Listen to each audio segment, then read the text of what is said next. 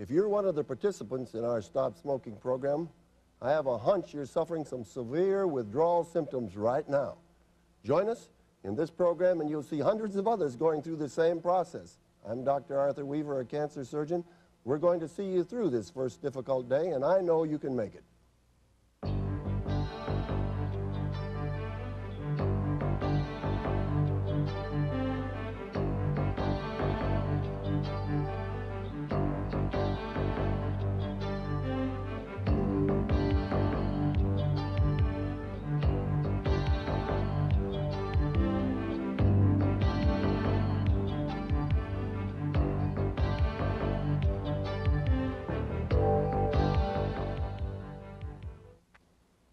You realize that since you were here last night, 1,000 people died prematurely of diseases associated with smoking since you were here last night in the United States alone?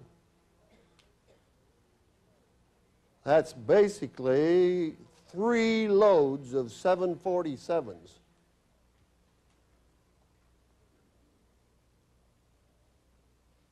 What do you think would happen if we had a 747 go down today and it crashed and 350 plus people were killed?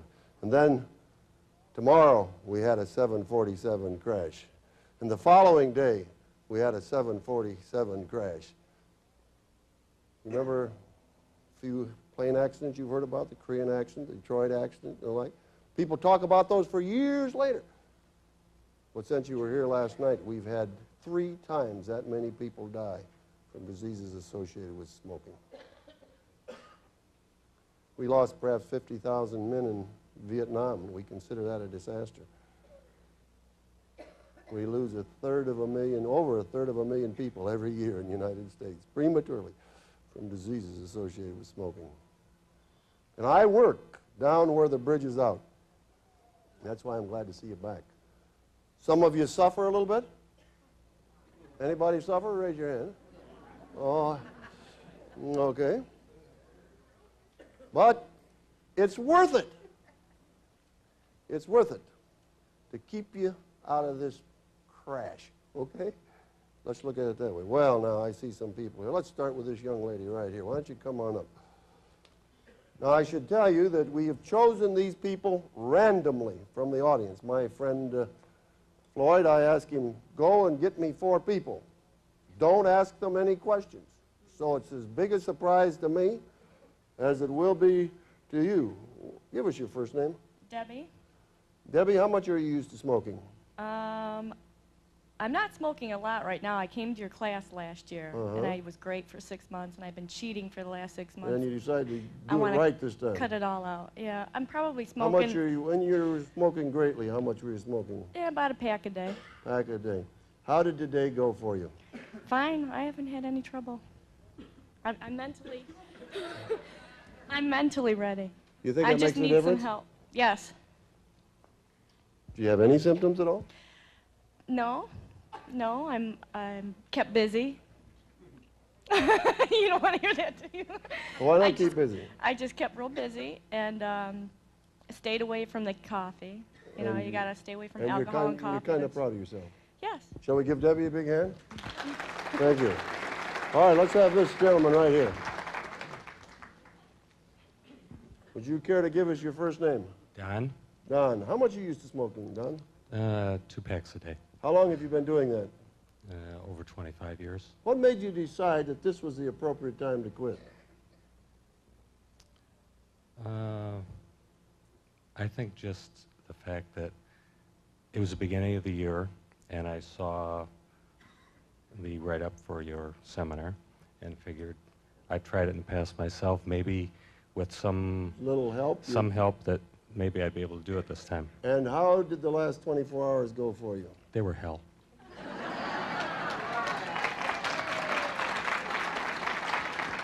Do you want to develop that a little bit for me? Well, my wife and I both are coming, and I thought it better that we didn't talk on the way here this evening. I left work 2 hours early, and it, What symptoms do you think you had? Okay. How would you describe your feelings today? well, I've got this numbness in my joints. I'm all sweaty. I couldn't concentrate. I would Anybody else start- here can't concentrate? I should tell you that of all the symptoms and signs that people tell me about, the inability to stick to a thought pattern or a job process is probably the commonest of all withdrawal symptoms. I remember I was putting on a stop smoking clinic in Plymouth not so long ago. And there was a fellow there who worked for Burroughs, the computer company. He came back the first day and he said, boy, did my company lose money on me today. He said, I couldn't even read the diagrams, let alone fix a computer. He came back the second day and I said, how did it go? Forget it. He says, I'm going to get fired. He came back the third day. I says, how are you doing? Well, he said, I read the diagrams today. He came back the fourth day. He said, I fixed 3 computers. I think I'll keep my job. But if you find trouble sticking with it, I think this is probably the commonest symptom that people have when they quit smoking. Anything else bothers you? Actually, I didn't have any urges to smoke. Didn't have any. I only had a couple. But you felt terrible. Yeah, but I felt terrible. So I don't know whether it was the lack of cigarettes, the lack of food, or running to the men's room all day. Something did it. But you didn't smoke. Didn't smoke. Well, you know, where's that girl that I just talked to? Because I failed to give her button. I have here tonight for everybody who hasn't smoked since last night or the last 24 hours. I love being free from smoking. Maybe we ought to practice, warm up on that one a little bit. Shall we say? I love being free from smoking. There's your button. We'll send that young lady back here, and I'll personally give her button. Why don't you come on up here? Okay, hi. And your first name? Mary, Mary. How much are you used to smoking? pack to a pack and a half a day. And you thought this was a good time to get at it? Any special Oh. reason that you... I've been wanting to quit for a couple years and keep procrastinating and trying. It's And an easy thing to put off, isn't it? sure is. Yeah. And I have kids who desperately want me to quit smoking. They probably love their mother. Sure. Yeah. Okay. So how did the last 24 hours go for you? It wasn't too bad. What was the worst thing you noticed? I couldn't concentrate at work either, and I'm real anxious. Just feel really anxious. Kind of uptight? Yeah, just A little Really? irritable? a little snappy. But you made it Yes, without a cigarette. without a cigarette at all. Aren't you proud of her? Let's give her a button. Thank you very much. Come on up, sir. Oh, look what he's got on here.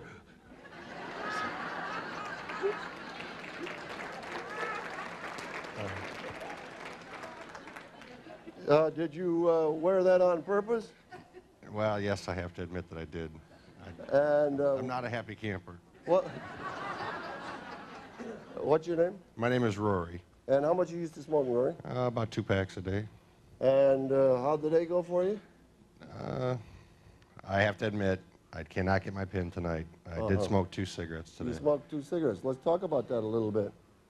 Let's talk about those 2 cigarettes. What, how much, you used to smoking 2 packs. Correct. That's 40 cigarettes a day. And 38 times you said, I love being free from smoking. And 2 times you said, nuts to it.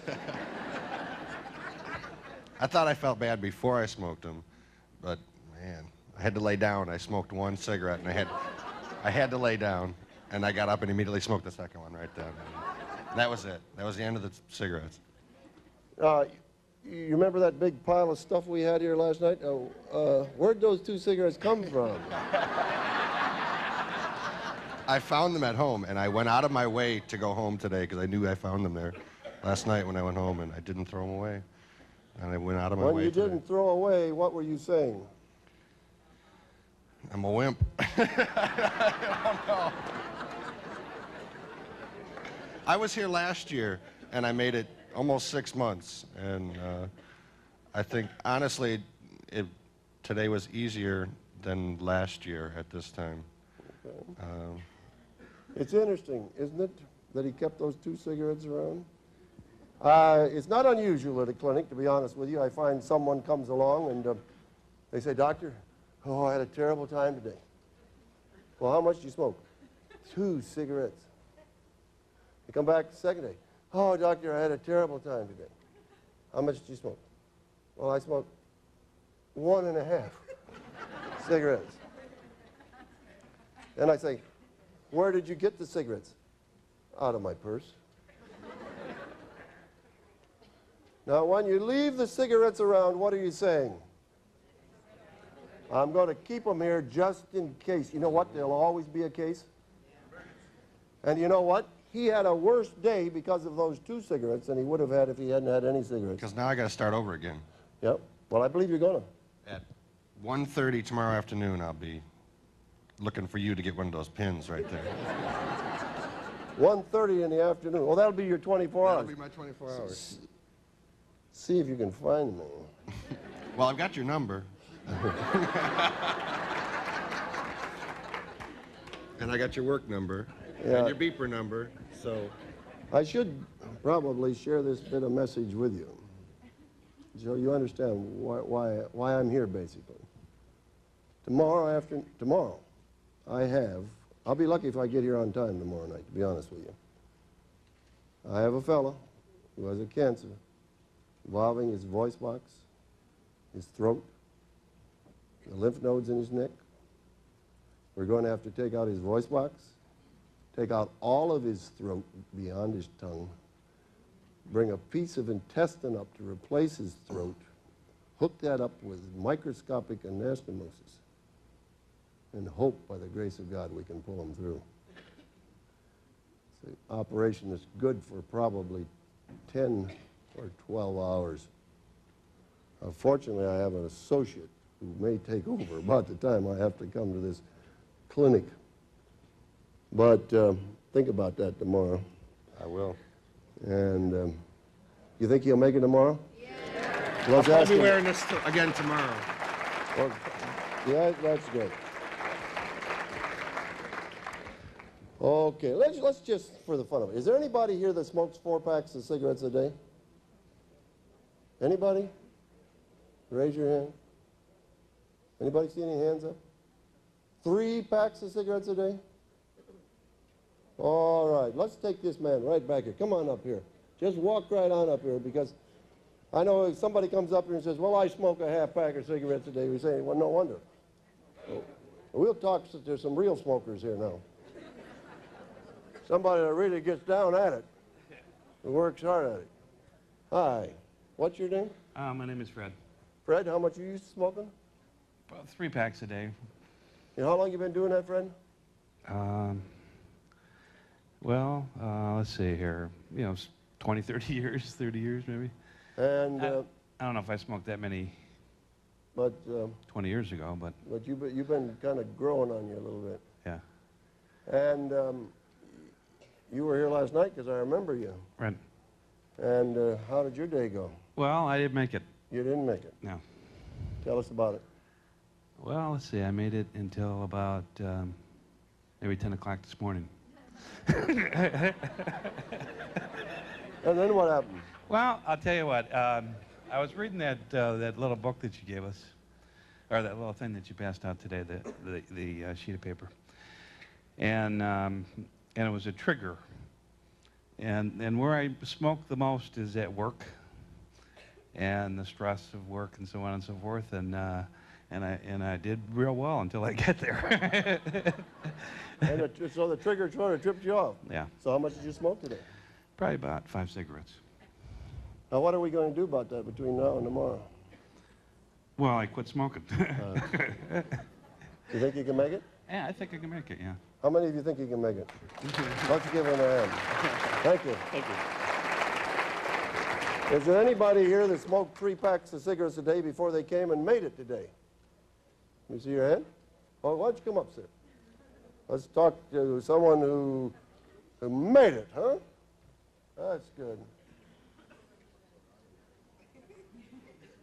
He's staggering as he comes, but...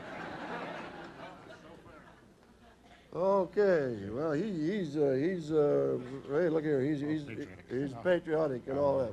What's your name? Ron. Ron. So you're a 3-pack a day? I was a 3-pack. You was a 3. And I cheated. I started early. I started Thursday. Oh, that's okay. I started last Thursday, and I haven't had a cigarette since. Now that's what you call getting on the ball, isn't it? And so today was a little better than some of the other yes. days. Now tell them a little bit. Let's go back to Friday then. How was Friday for you? Hell. 'Cause that's where most of these people are. No, it was rough. It was no, because how could you say? Yeah, I kept going to the men's bathroom and doing, and I tried to. You'd go for a pack of cigarettes. You try to grab, and you get no cigarettes. You don't have a cigarette in your. You don't have a cigarette in your shirt. You're trying to grab, and there's nothing there. And after a while, I just got used to that. There's nothing going to be nothing there from now on. So. Today you're feeling a little better. A lot better. Yeah, because you see, I should tell you, so we'll be up front. For some people, the first day is the worst day. For most people, actually, the first day is the worst day. Now, just stop to think about that. Most of you have put in the worst day. Give yourself a hand. That's a good effort. For some people, the second day is the worst. Fewer. For a few people, the third day is the worst. But let me tell you this. No one ever told me that the fourth day was the worst. So figure this way. Those 3 terrible days, if you've been off 24 hours, you've already put in a third of your labor, okay? And you're going to deliver this, baby. You're going to be proud of yourself in just about 2 days hence, and you're going to start to feel a lot better. Yeah, and you're already kind of coming into that phase. Yes. And I'm downright proud of you. Thank you. Let's give me your button. That's great. Let's give that man a hand. Right now, I'd like to take a few minutes to answer any questions you might have about things you've been through or things you're feeling. Now, I should tell you this, so that we can make it good for the video and the like. What I'd like you to do is to stand. And as soon as they get there with the camera, we'll ask you a question. Please don't fail to stand if you have a question, okay? We're going to forget all about the video and this kind of stuff because I want to help you. And I know that there's a great number of you that have had some problems or questions about what you're going through. So who's the first one? Stand right up and, yeah, stand. All right, here's one right over. Bring the camera over, and you stand right up. We'll get you too because we want to ask these good. All right, we're going to start with this young lady. Yes. I was wondering about friends. Most of my friends smoke.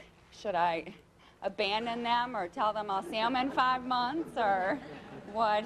No, I think that's a very valid question, and I should tell you that it may make a difference in your friends. I'll be up front with you because most people who quit smoking feel uncomfortable around smokers, and many smokers feel uncomfortable around non-smokers. So there may be a shift, but at least while you're getting off, I would say basically try to stay away from the smokers if possible. Now, if your spouse smokes or something like that, you may not be able to do that. But you'll find it helpful, particularly for the first 3 or 4 days while you're going through a situation. I'm sure you have some friends that don't smoke. Yeah. Yeah, this is not the time to go to the bar. You got it? This is not the time. Stay away from the smokers as much as possible. And when you look at them, this is what's so important. When you look at the smoker, it's what you say to yourself that counts. If you look at them and you say, oh man, isn't that too bad? Look at those people destroying themselves. Boy, am I glad that I'm not smoking. I love being free from smoking, you see. Okay. If on the other hand, you look at them and say, oh, boy, would I love to have a cigarette right now. You see what that's going to do to you? All right, now there was a lady right over here. Let's get her. Yes. I was wondering about the severe headache from caffeine withdrawal. How long is that going to last? Yeah, you're absolutely correct that it could be from caffeine withdrawal, although you can have it from nicotine withdrawal too, and Right certainly on the top common of my head like a feels like vice. your head is stuck in a vice. Yes, I exactly. should tell you, and I will before we're through tonight, that the commonest cause of headaches is caffeine. It can give you a headache on the rise, it can give you a headache on the fall. More commonly the fall. The headache will not be here more than 3 days. If you want to take something for it, do not take a caffeine-containing drug such as Anacin or APCs or something like that. It'll relieve the headache, but it'll keep the pattern going. So you take a Bufferin or aspirin or something Okay. like that if you have to, okay? Go ahead. I've been to acupuncture twice and it didn't help. Now I was thinking of hypnosis. You think, in your professional opinion, would help?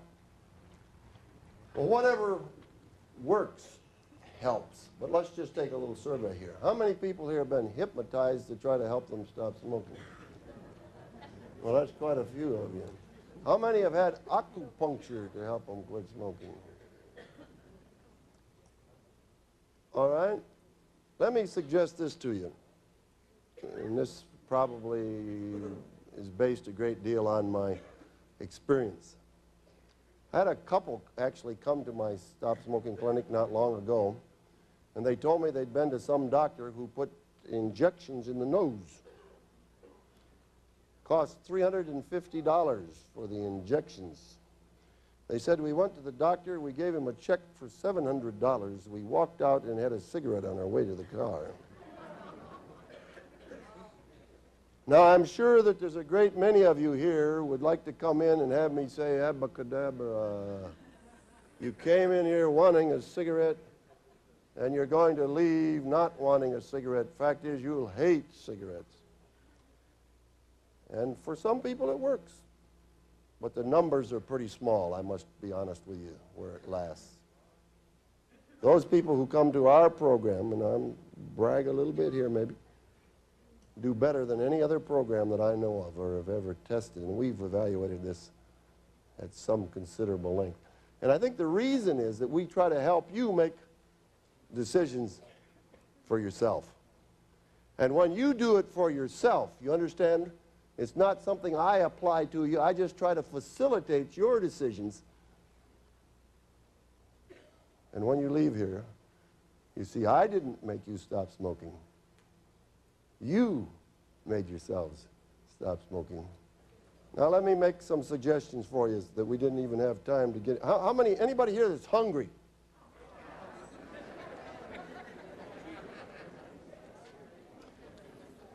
And I should probably explain to you why we put you on that fruit juice diet, right?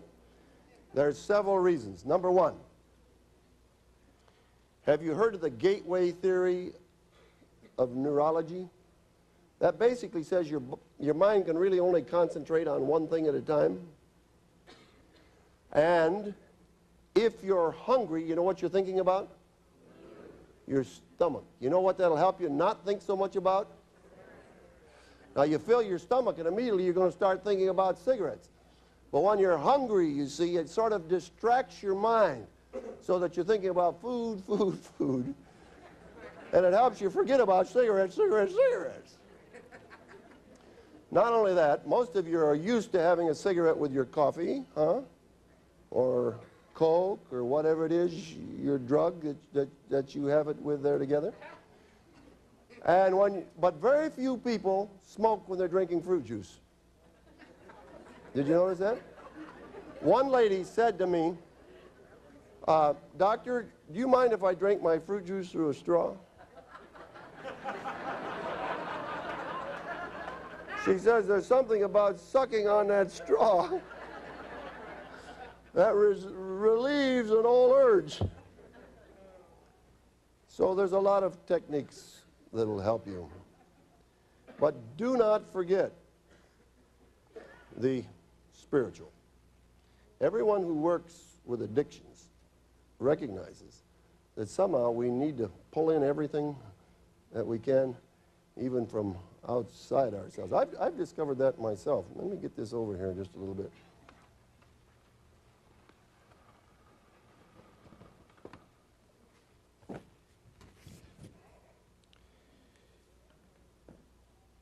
That when I had a problem, you know, that I had to conquer, Maybe sometime I'll tell you about almond joys and my problem with them. But I've discovered from my own personal experience that if I'll make the decision, put my will in it, and then I'll ask the good God, who I believe cares about me as a person, even the nitty-gritty of my life, that he'll provide the power for me to see that accomplished. I've put that down as the ABCs.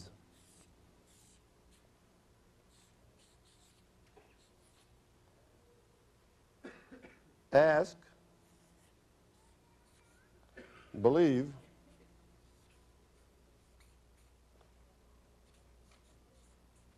and claim the victory, huh? You think you could try that? Someone once took, I saw a poster and it said the shortest prayer. You know what it said on it? Help! And when you feel desperate, and they're, you know, you've tried all the 16 things and anybody snap their rubber band? Just offer up that prayer to the good Lord and say, give me power for the next hour, huh? And I think you'll find it'll make a tremendous difference. You know, people that work with narcotics have found that out. People that work with alcoholics have found that out. And I think you'll find it works just as well for nicotine. Now, I want to explain to you a little bit about the coffee. I heard some complaining about that. I heard a lot of complaining about that. Fact is, there was one stop smoking clinic I was putting on, and I started talking about caffeine, and I saw a fellow sliding lower and lower and lower in his seat. And I said, is there a problem, sir? He said, indeed, there's a very serious problem. He says, I can't get out of bed without my cup of coffee in the morning. I said, you mean that you have your wife get up and make coffee so you can get up? No, no, no, no, he said. I put it in a thermos jug on my bedside stand. And then I get 2 cups of coffee, and then I can get out of bed. So when you start talking about caffeine, you really stop preaching and begin to meddle in. Well, let's take a look at it. Shall we do that?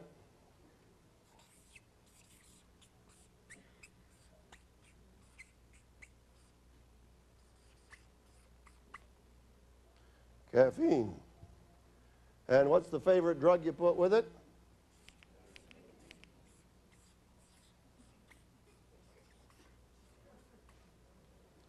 Now, what effect does caffeine have on the central nervous system? It's a stimulant. It's a stimulant. I suppose we might call it an upper. Feel a little tired, what do you want? You want a cup of coffee, right? Then you feel a little better. All right, nicotine in small doses I think is also a stimulant, but in the doses most of you people have been taking it, it's a tranquilizer. It's a depressant. Now, we know from pharmacology that if you'll take a stimulating drug and you'll combine it with a depressant drug, that it'll produce a euphoria. We see that even in the street drugs. People will take amphetamine, take a barbiturate along with it. So, you know what a euphoria is? Well, when you get up in the morning, how do you feel? In general. Lousy, right? I'll tell you, everyone who's using nicotine and caffeine, when they get up in the morning, they feel lousy. How do you feel today? Lousy. You haven't had your caffeine and you haven't had your nicotine, so you feel lousy. So what's the first thing you go for in a cup in the morning? Cup of coffee, and then a cigarette, and then the euphoria sets in. That means everything is going to be hunky-dory today. God is in his temple. I think this day is going to fly. So we'll put some stars out here, see? Do-de-do-de-do-de-do-de-do-de-do-do. Everything is going to be okay. But did you ever think, okay, we'll get your question in a minute. Get a mic down there, but I want to keep talking while you're doing that. Did you ever think what's going on in the central nervous system? Now, I like to ride horses. What do you think if I'd get on my horse and let's say, let's get going, whoa, let's get going, whoa. What kind of horse do you think I'd have? You think I'd have a nervous, mixed up, irritable horse, huh? How do you feel today? Nervous, mixed up, irritable? You see, you put one drug in and say, let's get going, ting, and put another drug in, let's slow down, tongue. Let's go, zing, let's slow down, zung, you know. And then pretty soon it goes, nah. Okay. Nicotine, caffeine. And did you ever notice that the more you smoke, the more coffee you drink, as a general rule? And they kind of go together. Moonlight and roses, love and marriage, nicotine and caffeine. Yeah. So I keep doing this, you know, and I'm smoking a little extra, drinking a little extra coffee. I'm getting more and more irritable, more and more nervous. But I know how to get rid of that. Have another cigarette, another cup of coffee. I begin to feel a little euphoria till it wears off. Then I get irritable, and then I get nervous, and then I have another one. You see, these drugs are actually illusionary drugs. You know what I mean by an illusion? They make you feel good when you really feel bad. Now you feel lousy, right? You know a cigarette and a cup of coffee would fix it? But your body would still feel lousy. You just feel okay because you don't know what's going on. No, I'm serious. I go out and I break my leg. Will it hurt? Hurt terrible. Doctor comes along, gives me big half grain of morphine. You think the leg will hurt anymore? No. Is the leg still hurting? Leg's hurting, but I don't know it. You see? So you keep on going, more caffeine, more nicotine, you're getting more nervous. So I come home, I've been in the traffic, and the traffic has been bad, and I've smoked a lot of cigarettes, and I've had a lot of caffeine. Come home, and the wife says, honey, your dinner's ready. I said, wait a minute, wait a minute, wait a minute, wait a minute, I got to slow down a little bit. Why don't you fix me a couple of martinis? So I put in here another little drug. What effect does alcohol have on the central nervous system? Yeah, it's a depressant, but so I don't get too depressed, I have another cup of coffee. Now give me some more yin-yang, huh? Make me more nervous. So after a while, I'm having some for lunch, too, because I'm nervous by dinner time. And I keep that up for a few years, and I'm getting actually more nervous, and a little more irritable, more drugs. And finally, one day, the wife says to me, honey, I want you to go see the doctor. I don't need to see the doctor. Listen, even the kids say, what's happened to Daddy? He's so irritable and so nervous. I think you better go see the doctor. But there's nothing. Listen to me. Please go see the doctor. And on the way to work, I think, well, you know, even the people at work said, how come you got such a short fuse? What's going on with you? Maybe I should check in. So I go in, check in with my friendly family physician. He says, well, your blood pressure's up a little bit. I wish you'd cut down on your smoking. Poor, foolish physician. He doesn't know that he just gave me an impossible assignment. No one ever cut down on their smoking and stayed cut down for a prolonged period of time that had an established smoking habit. Are you listening to me?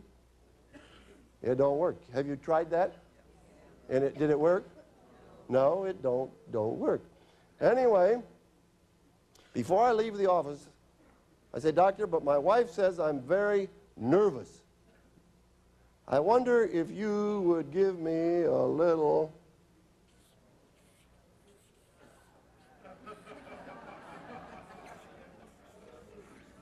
and my friendly family physician, not wanting to offend me, sits down and he writes a little prescription, Valium, number 50, 10 milligrams, 1 TID, and I leave saying, isn't he a good doctor? And what effect does this have on the central nervous system? And so I don't get too depressed. I have another couple cups of coffee to more and more wreck my nerves. Now, if you think I'm joking, this is the great American scene. And until very recently, at least, this was the #1 prescription drug. I think now propanolol or one of those beta blockers may head the list. But this was the #1 prescription drug in America.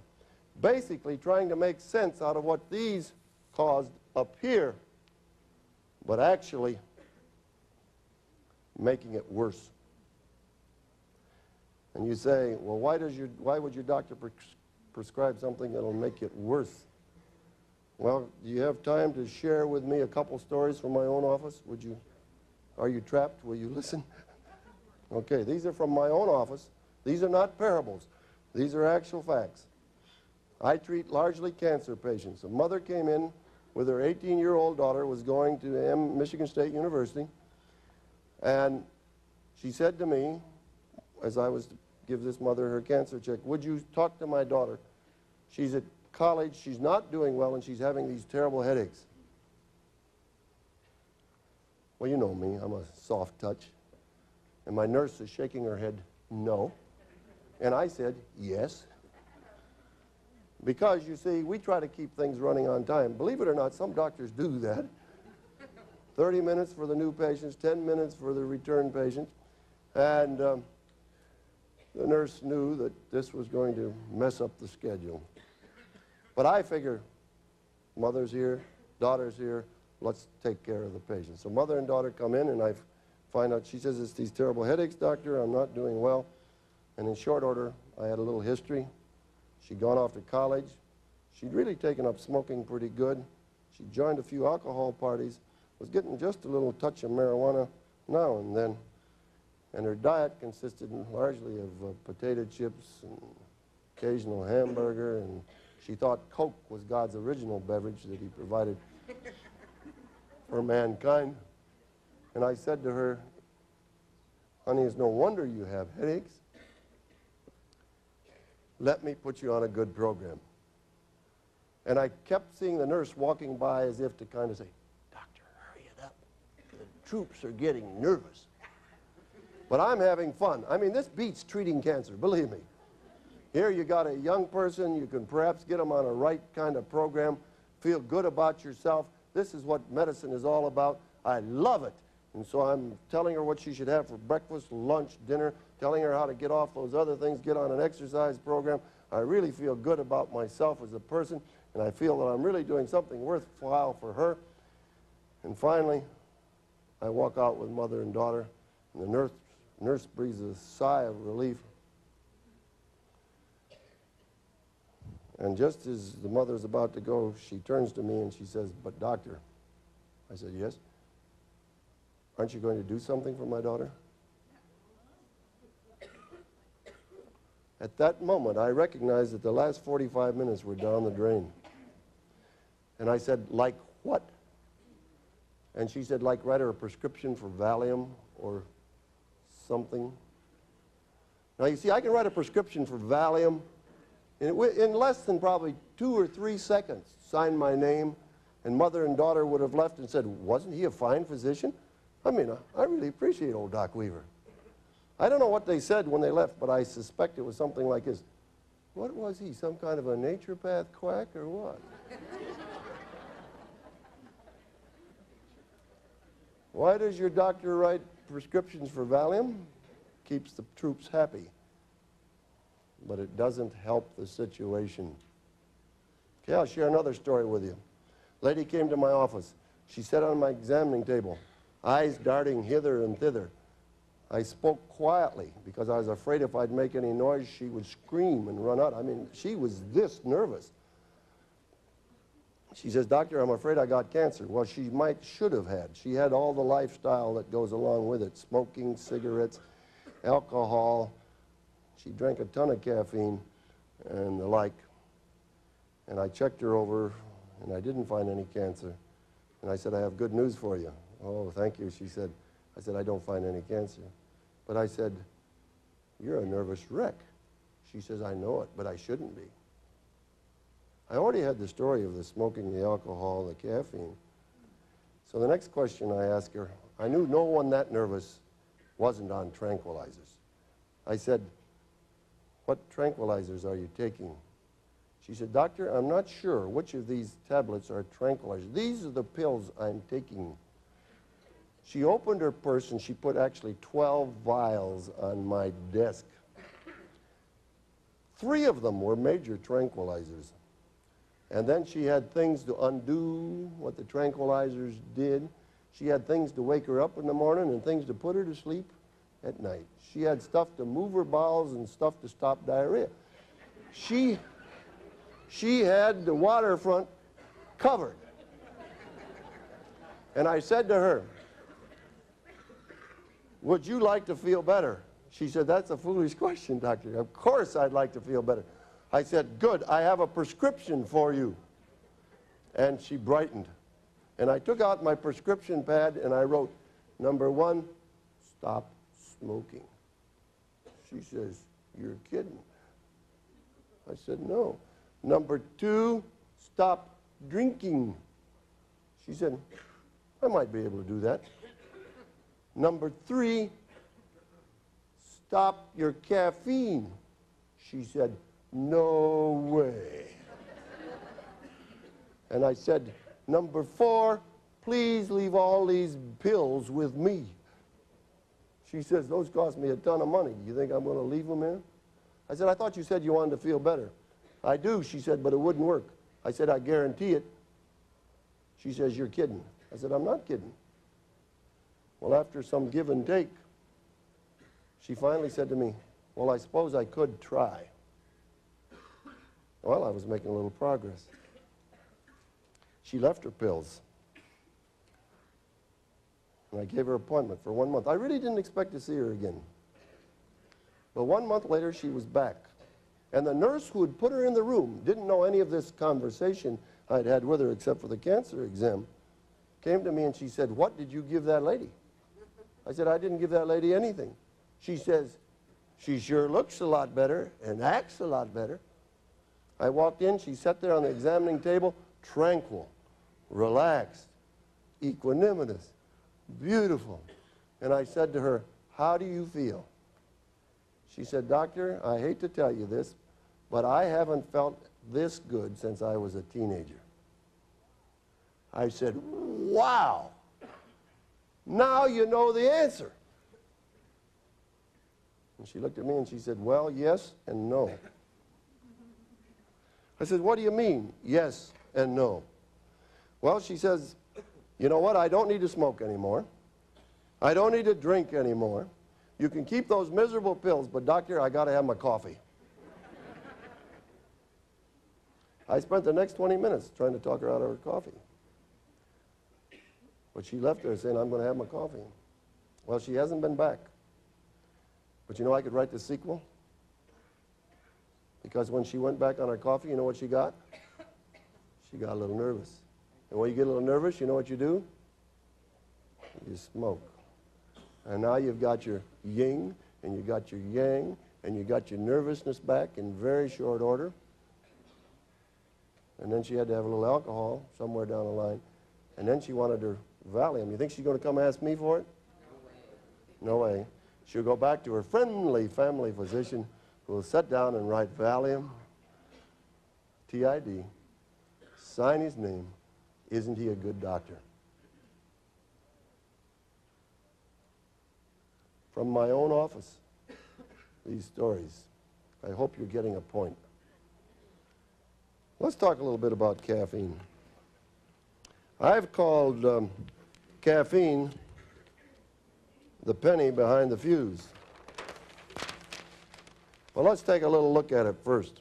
Let's say this is our alertness level, okay? It's not quite straight, but this is how wide awake we'd like to be during the day. When you get up in the morning, where are you? Up here, down here, or right on the line? Yeah, now there are people, I'll admit, that come leaping out of bed and say, whoopee, what a day, let's go. Now, I'm not a hypocrite. I'm not a caffeine user. But let me tell you that even in the morning when I wake up, I kind of look at my girl and say, what time is it, honey? Take a big yawn. But the average person, what do they head for? Coffee, and usually a cigarette. Now that gives you a kick up, right? Is that real or artificial? It's a fake out. It's illusionary.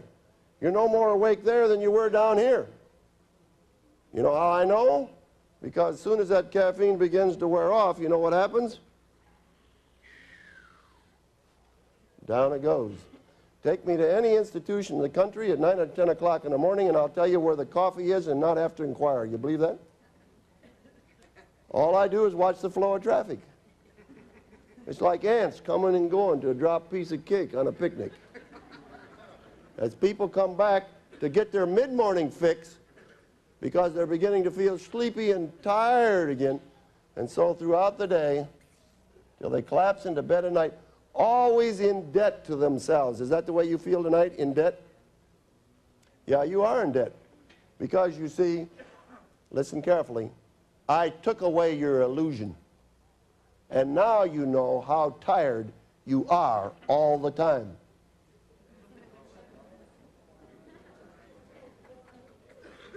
It's true. All I did was take away the drug that was fooling you and let you see how tired and how bad and irritable your system really is. All right, the penny behind the fuse, caffeine. Now, I grew up in a little town called Holly. Any of you heard of that little town? Down the road of Spit and a Holler? Well, we had a volunteer fire department and a few things like that there. Interesting little town. And back in those days, you remember people were getting all those electrical appliances when I was a kid growing up. Have you heard of mangles? Do you remember what those were? You put your sheets in that, and they do your sheets. And people were getting rid of their ice boxes and getting refrigerators. And our neighbor was getting all these things and plugging them in, and the fuses kept glowing. Foot, foot, foot, foot, foot. And someone said, I'll tell you what to do. Get, you know, those are screw-in type fuses. Take and put a penny behind the fuse and screw it in, and you won't have any trouble. So they did that. They stuck a penny behind the fuse, they screwed it in, and voila, everything worked. And they said, wow, that's good. It was about a week later, Saturday morning, heard the fire siren go off down in the village hall. If you want to get attention in a small town, have a fire. Did you ever see a crowd following an electrician's truck that was going around to put in extra circuits? No, no, no. Have a fire, and then you can get attention. Okay? Every woman's got her head out the door. Kids are on their bicycles, and here comes the little volunteer firemen. They've got their sirens going and their little lights going. Everybody's going to the fire. Well, it's a little bit the same way in medicine. Do you know that? We'll talk about that in a minute. But let's talk about the fuse that God has put in you. Here it is.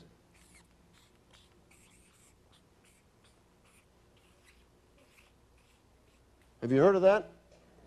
Fatigue. When your fatigue light comes on, what do you need? Sleep. What do you usually head for? You head for the coffee pot. You put the penny behind the fuse, and you screw it in, right? It's a little bit like the oil light on my car. I got that crazy light, and it comes on, and it says, oil, oil, oil, oil. I find that very annoying. So you know what I did? I disconnected the wires. Dumb idea or smart idea? Now I've got you. Listen carefully. I believe it's dumber to disconnect the fatigue light on my body than it is to disconnect the oil light on my car. Because last time I checked, they were passing out bodies one to the person. And when that one was shot, there isn't any left. But as long as I can come up with enough money, I can find somebody that will sell me a car. You believe that? So I would suggest it's dumber to disconnect the fatigue light on your body than it is to disconnect the oil light on your car. Because, listen carefully, your body will break down eventually in its weakest point, just as your car will break down in its weakest point without oil, if you're not giving your body adequate sleep. Now, the reason that we think we're getting away with it is that our bodies are so fearfully and wonderfully made that we can abuse them, and they keep on going, and it isn't until way down the line that we find we're in deep trouble.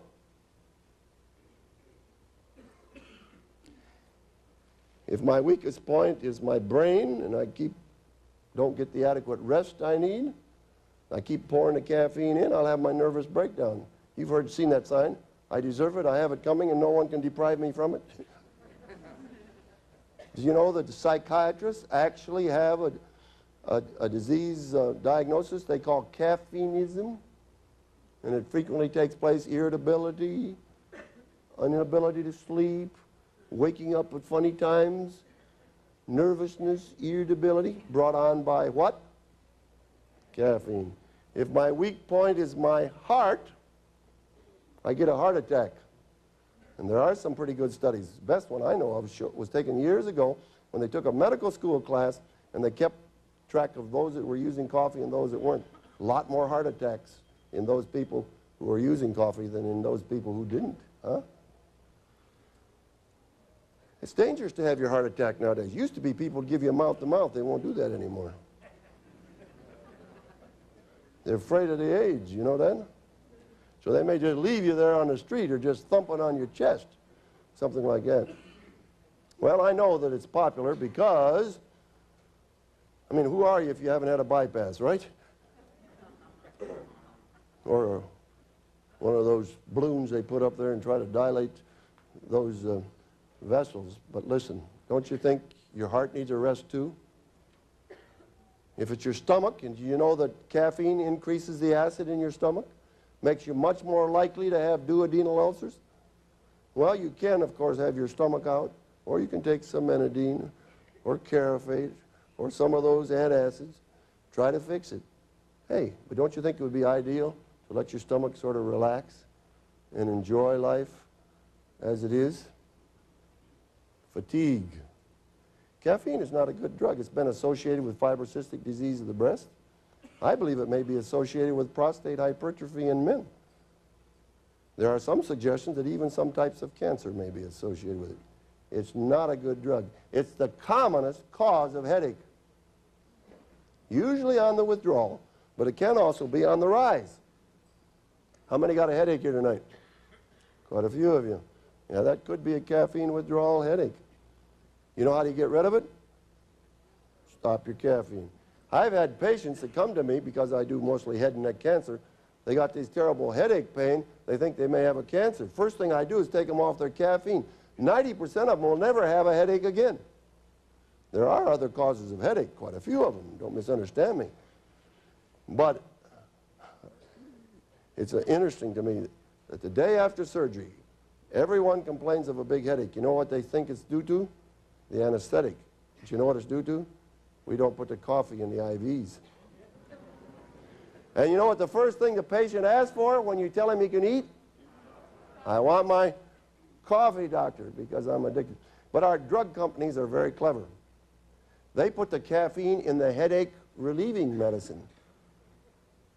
So that works real good. It takes away your headache. It sets you up for the next headache. And it takes away that headache too. And you know you can sell a lot of drugs that way. Anacin, APCs, all those caffeine containing compounds. Now, let me ask the question. I'm trying to make you feel better about being off that coffee for a little bit, huh? Yeah. We'll talk a little bit more about it later. But it's not a good drug. I guarantee you, if you'd go to the FDA and try to get approval for it, you couldn't do it today. You know that? But you know why? Everybody's addicted, including the people on the FDA, right? So they're not going to do away with caffeine. They're going to let you continue on your illusion while you pull the fatigue light on your body. The good news is that those of you who are off your coffee, in 3 days your headaches will be gone and you'll be awake. Now, people have asked me, I won't get that question yet before we go. People ask me, doctor, how can you wake up if you don't give your coffee? Now, let me tell you a good method to wake up. Don't do this if you have heart disease, okay? But if you don't have heart disease, This is what I do every morning. One good way is to get up and do a little exercise. That'll get the blood flowing, get you awake. Well, you say, I don't have time to exercise in the morning. Well, here's what you do. You go to the shower. Oh, a nice, warm shower. You can even sing in there a little bit, you know. It's a nice, I use my showers for therapy, you know. Sure, therapy, not just get clean, but therapy. Nice, warm water. You run that around, you soap down, that feels good. But you're not quite awake yet. But here's what you do. Without giving it too much thought, you turn and you face the faucets. With one hand, you turn off the hot water. With the other hand, you turn on the cold water. When you get that hot water off and that cold water hits you, you'll know the day has started. You will even start some deep breathing right there in the shower. You may even have a little exercise going. Woo-hoo. Then you turn around and you take that on your back. Then you get a couple hands full and you splash that on your face. By now the day is fully started. You shut off the cold water, you get a towel and you polish. You come out of there glowing and wide awake. You say, doctor, forget it. It works. I guarantee if you do it for a month, you'll never quit it. Now, I should tell you, share something with you about people who won't listen to doctors. There's two people that won't pay any attention to doctors. One of them are nurses. And the other one, doctors' wives. You got it. Now, my wife is a nurse. So that should tell you something right there, see? Now, one day I came home, and she was acting pretty perky and kind of all right, I said, I know you've got something you want to tell me. What is it? I can't tell you. You'll have to find out for yourself. You know how that game goes? And after a while, I said, all right, honey, what is it? Oh, she says, you wouldn't believe it, but I took a cold shower. And you know what, she said? It wasn't that bad. You know what? She's still taking cold showers. And you know how I know? Sometimes she gets there before me. And when I turn on the water, you know what I get? I get a sandwich job. Cold in front, warm in between, and cold on the end. Because she's got the pipes all full with the cold water system. Now, if I can convince my nurse wife, maybe I can convince you to try it. This is a natural stimulant. This is not an illusion. This is real stuff. This will make you alert and alive and awake and ready to go. But don't forget to polish with the towel, huh? Because that gets your skin stimulated. You try it, and you'll like it. All right, now answer your question about the caffeine. I don't believe that a decaffeinated beverage, it's not a health beverage, okay? Let's start with that. The caffeine itself is irritating to the gastric mucosa. That's the flavoring agent that comes in the caffeine. And even some studies show that it will kick up your cholesterol level. Maybe you read that study, the decaffeinated coffee. But in addition to this, while you're stopping smoking at least, I don't want you to use it, because when that smell comes curling up, you know what it's going to say? Cigarette, cigarette, cigarette. I like the coffee. Where's the cigarette, cigarette? Psychological association that you won't get from a glass of fruit juice, okay? Well, listen, ladies and gentlemen, you've put in one night already, right? You've got 1/3 of the misery behind you, right? Now, those of you who aren't off yet, how would you like to get on board? Will you do that? Do not stop coming back. In any case, we'll get you off. I got a special session for you tomorrow night. But I think, oh, we need the buttons. Okay, here we come. Everybody that hasn't smoked in the last 24 hours, you stand, and we're going to give you a button before you go. Stand right up. Everybody who hasn't smoked in the last 24 hours.